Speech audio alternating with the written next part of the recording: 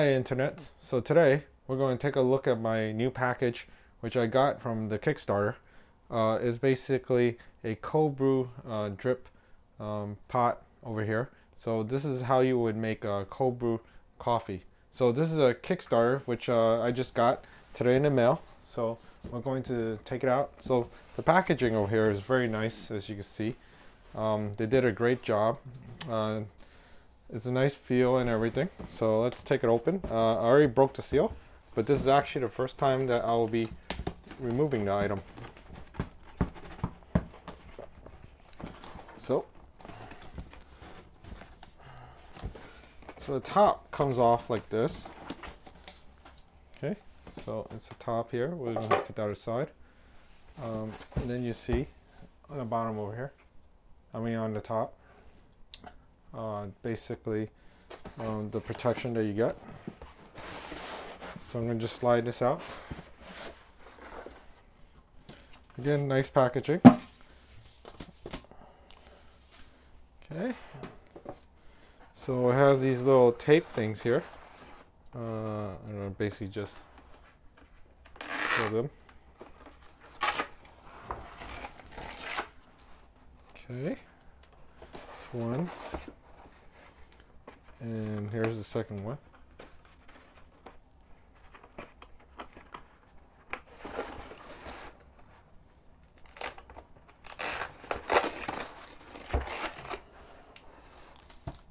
Okay, so then I should be able to open up the shell. And you can see over here, my cold brewer is pretty much intact. There's no damage. And let's just take a look at everything here. Let's look at the pieces. Okay, so there are the pieces here. You have the main bottom piece. You have this bottom piece over here. It was the wire mesh. You can see. Okay, so this is silicone. It's nicely made. Go put that aside here. This over.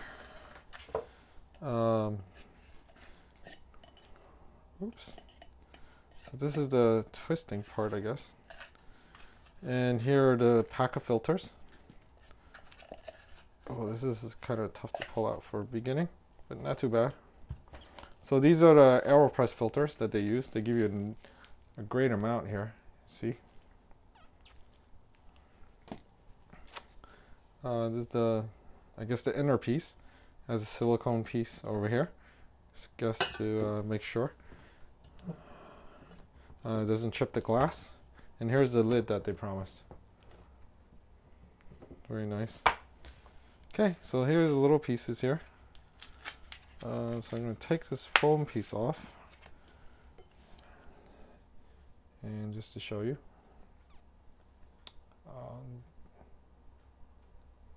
Very nice. Nice metal. Little bottom piece looks pretty cool. So this is basically going to go in here.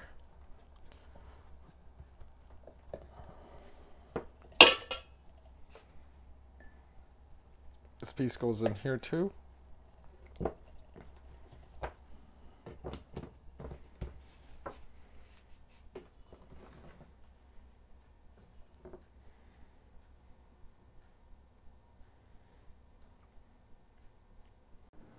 Here's an instruction manual that they give you. The front cover is basically just a message welcoming you to the cold brewer and thanking you for starting the Kickstarter.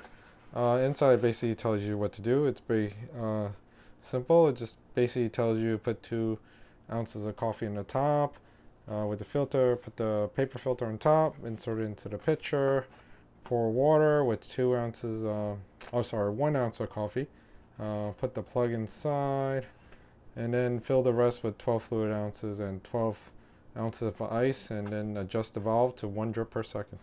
And the back over here just tells you how to clean it. Alright. Basically, I'm going to measure out 2 ounces. Right now, I'm using one of my favorite beans. It's roasted by Temple. This one's awesome. Definitely try. Okay. So If you can see over here, I'm using it in the Hario. So this is 2 ounces. When you switch to grams, it's about 55 grams. So that's the conversion. And you can see here, there's a fair amount of beans. It's pretty much almost full to the top. If it was done in the Portlex, you would probably have to do 2 to 3 batches. So I'm going to start grinding these down. So basically right now, I took the brewer. Basically I put the mesh bottom, I put it on, then I insert it into the main pitcher. Now over here, according to the directions now, is you're supposed to pour the coffee in there. I'm trying to be careful not to get it into the water reservoir side. Okay, so that could be a little tricky if you're not careful. You could get the coffee dust on the side, but I didn't really have a problem with that.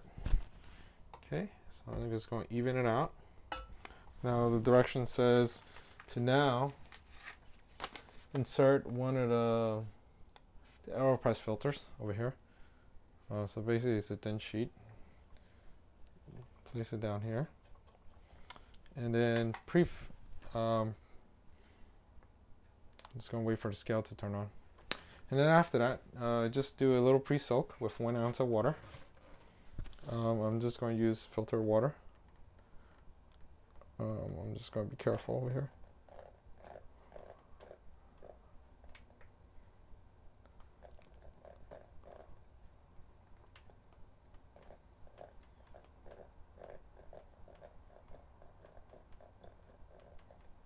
Okay, that's 1 ounce. You basically see it does go through. You can see some residual on the bottom over there with 1 ounce. Okay, now then it tells me that I should put the silicone plug. I think next time I'll probably use less water to pre-soak the grinds. Okay, so put the silicone in. You gotta make sure that you have a good seal, otherwise the water is just going to go through. And I have tightened it all the way. Okay, at least I think it's all the way. Okay, I'm going to zero out again. Now it tells me to put in 12 fluid ounces of cold water and 12 ounces of ice. I don't feel like putting ice in this thing because it is a little small on the side. So what I'm going to do instead is I'm going to use my filter water, which is ice cold, and then I'm going to just put the entire thing into the refrigerator. All right, and that should not start dripping while I'm pouring this. So I'm going to try to go for 1 pound and 8 ounces.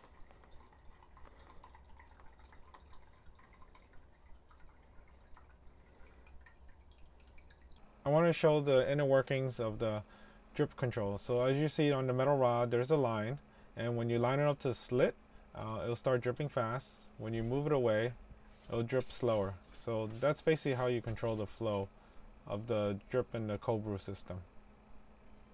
So this is roughly about what 24 ounces of water looks like. Okay, now I'm going to start turning the top and try to get that drip. Okay, so I'm going to just turn it.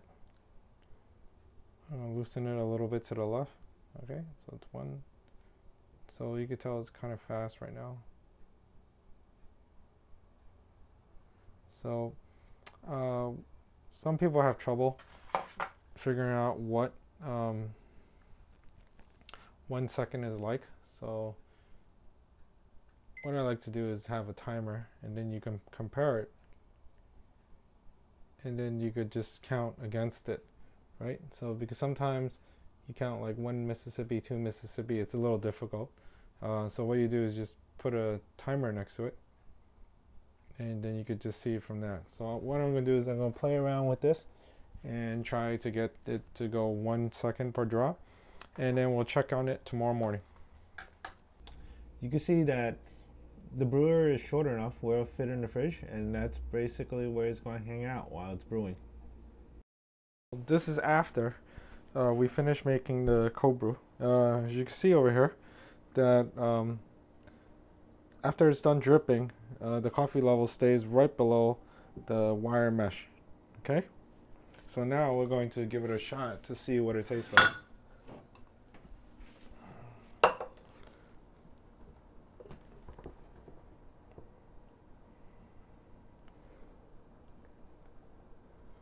So we'll just lay this on the table here, and I have a cup.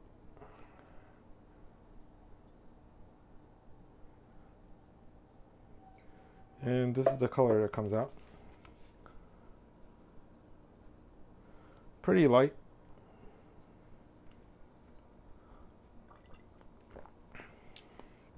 Coffee is very smooth, not bitter. It has good flavor. This is the first test batch. I'll probably end up doing a more finer grind because I like a slightly stronger tasting. But overall, this is pretty good to use. I do like the design a lot, but there is a little thing in here. You can see it's not the big deal, but there is some water left in the top, and that's just the way it is. But compared to other cold brew devices I've used, the water did not get stuck in the upper water reservoir, which happens a lot. Mostly is because of the pressure. This is pretty much an open top cold brew. So there are some others where it's a glass ball and sealed, and because of that, it creates a vacuum inside. All right, and basically, what I'm going to do is I'm going to just use the top like this. Let me just zoom out here. I'm going to just use the top like this in the refrigerator until I have finished this batch, and then once there, I'm going to try again. So thanks for watching. If you like, please subscribe, and you'll receive more of my updates. So this is the second batch I made over here, and we're going to test it out. This is going to be a first pour.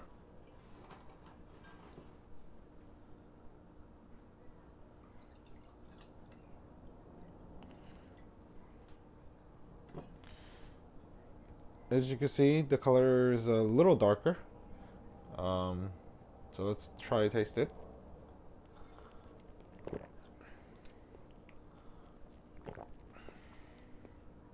And the taste is stronger. So you could adjust the taste by the grind and the rate of the flow. So this, I'll continue playing around with it.